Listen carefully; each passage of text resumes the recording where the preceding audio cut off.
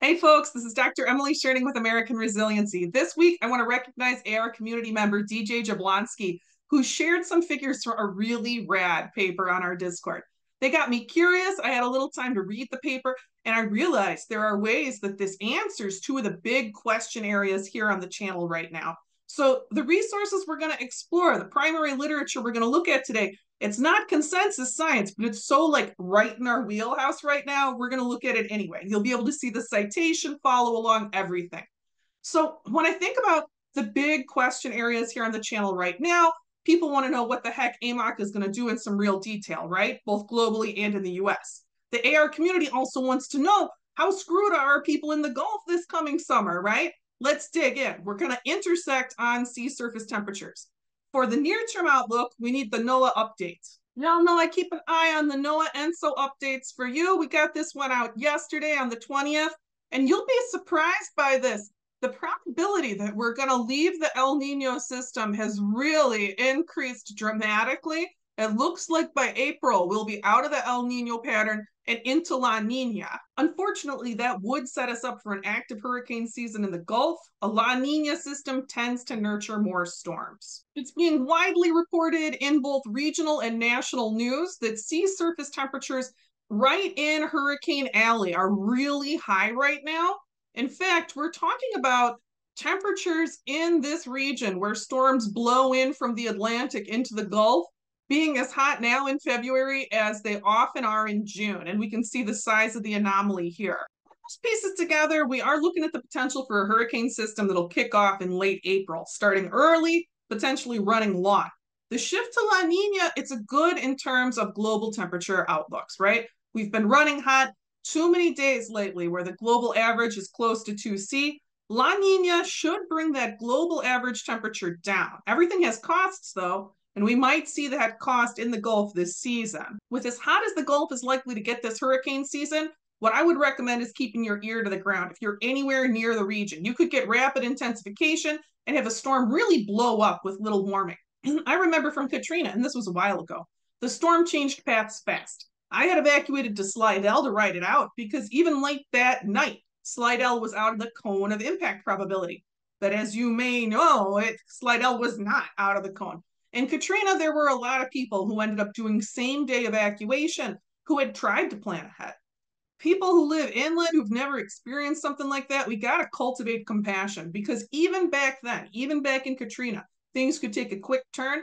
With the conditions we see in the Gulf right now, the potential for rapid intensification means that people may get very little warning and difficult to understand warnings if a big storm is on the way. This coming hurricane season, if we don't get smashed hard, it's really going to be just pure luck. In terms of tracks, there's some consensus that we're going to see more hurricanes hitting in towards the bend here in a warming climate, and that we expect more of them to take an inland path, maybe even going through Georgia and the Carolinas inland.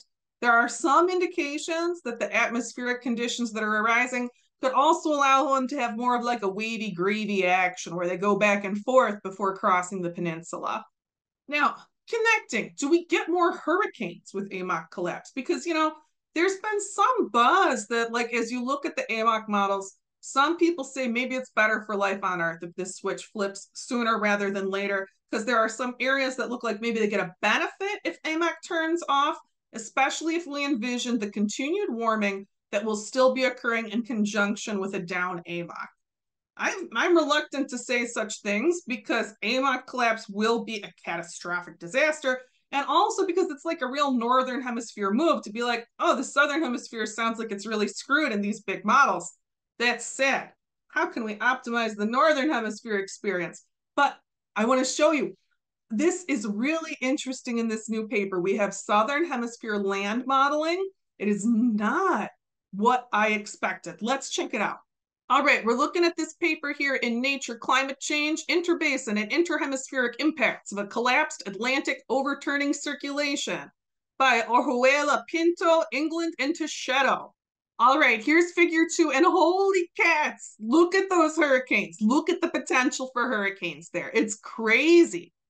Figure 2 is like a spoiler alert figure. The scientists, they made a model, and in figure 2, we're seeing it here. This model lets us look at super near timescale detailed AMOC collapse effects. And they're going to let us look at this in some detail, looking at temperature changes, precipitation changes, and big wind pattern changes. Figure 2 here, it's too much like one of those magic ideals. You're going to start tripping if you look at this too hard all at once. Let's go and do some breakdown by starting with figure 3. All right, figure 3, here's temperature changes. Pale orange is +1C, pale blue is -1C. Colombia, baby, look at you. South America, even Indonesia is not seeing the sort of heat that we were led to believe when we talked about just northern versus southern hemisphere. If we look at the southern hemisphere heating, a lot of it is concentrated away in these models, which again, it's not consensus science. This is one pretty cool paper, but it's not a consensus paper like the NCA 5. We see a lot of that heating based in the oceans, not in land masses. And even when we get out, so we've got years 1 through 10, 11 through 20, 21 through 30, 31 through 40. So even when we get out a couple generations into AMOC collapse, we don't expect to see the sort of catastrophic heat up we might have feared for the vast majority of land in the southern hemisphere. This is fantastic news for any of us who might have heard those early AMOC reports and given up hope. It's always worth waiting for more of the science.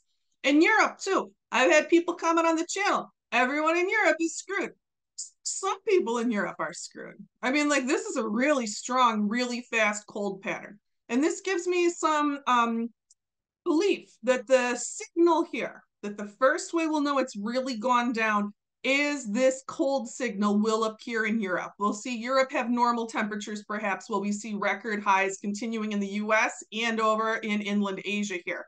But Europe will become anomalous. We see that European temperature anomaly increasing. But look, I had said I had kind of a feeling that Central Europe, the effects would be moderated. Looks like it. Looks like it. In the event of AMOC collapse, we don't expect the same sort of extreme chilling that looks like it's going to hit parts of Northern Europe. All right, do you feel like you need more details? Because I feel like I need more details. Let's get out of here and look at precipitation. We're going backwards. We're going back to figure 2 and zooming in. All right, so we're zoomed in on precipitation. This isn't the immediate change right after AMOC collapse. They don't have a broken out figure like they do for temperature. This is the average from 50 to 100 years after the switch has turned off. This is what would be the sort of stable-ish pattern. So we expect mild drought trend over much of the northern hemisphere. And when we talked about there being sort of a deformity entering the water cycle beneath the equator, this is really crazy. This looks like a very deformed water cycle to me right here. Thinking about rain and storms makes me think about changing winds. And we've had community members who pushed me to think more about wind since the beginning of this channel. I think that some of you folks are going to like this figure. We're going to look at figure 4. So look at this. This is visualizing pressure climbs. We're looking at the shape of the winds in the first 4 decades after AMOC turns off. This is what we're modeling here. And look at them. We can visualize these moving winds and the precipitation they might drag.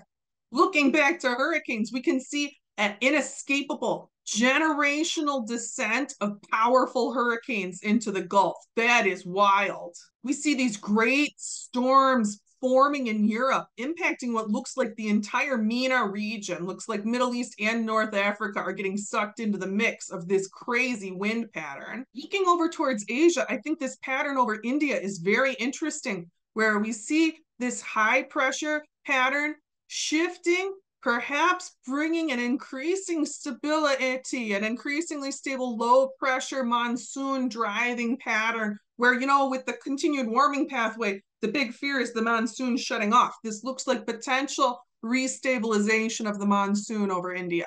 I hope so. Looking inland in the Midwest, look, there's a couple of bubbles that start orange and then they stay orange. Right there, the bottom of what was the top there stays orange.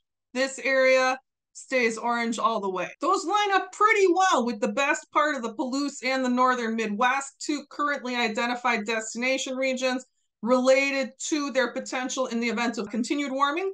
And they looked good in the big picture modeling of AMOC collapse. So that's more details, more points in the favor of those 2 destination regions. I think this is totally fascinating. And I'm sure there's much more to see in this figure and much more detail in this report than I've shared with you today.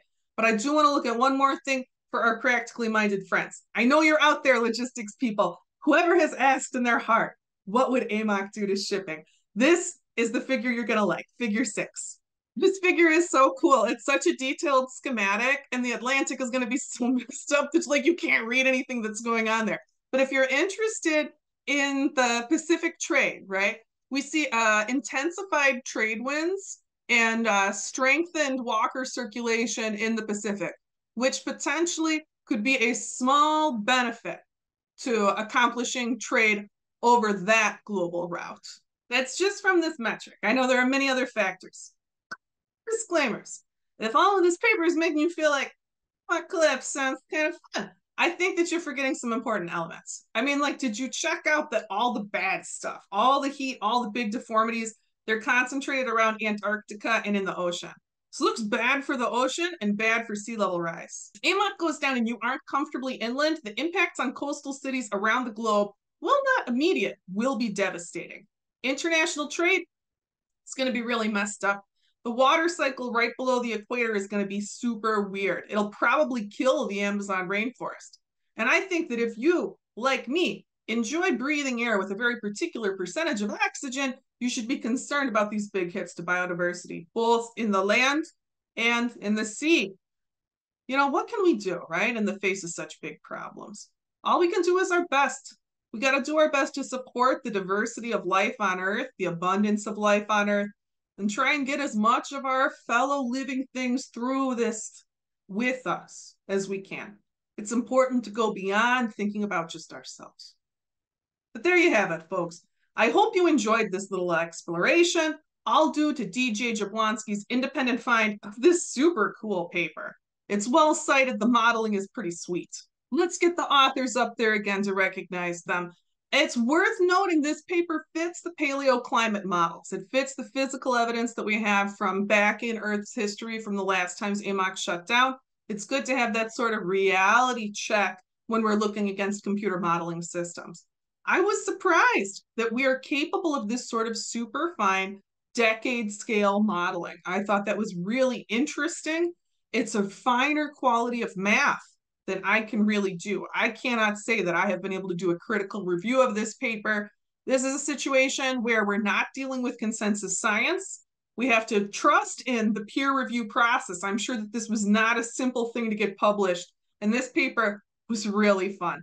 Paper authors, all 3 of you are super cool. On a personal note, I hope that you're getting outside if you can and enjoying this super weird spring here in the continental US. It's important to enjoy life, to connect with people and with the earth. If you want to put some seed in early on the garden, go nuts. Who's going to stop you? If you want to keep enjoying life, I would get ready for summer if I were you. I'd get an air purifier. It's going to be an active fire season. And make a plan, you and the people you're close to, in case of extreme heat and utility outages. These moments count. Let's get ready. Folks, thanks for being here with me. The support for American resiliency is just incredible. People have given so much to this project. It's the reason why I'm able to keep doing it. I want you to know this last month is the first month that we are off the runway. We are on target to being able to be with you, keeping an eye on the news, trying to get you the information you need indefinitely. Thank you so much for everyone here with me. Talk to you again soon.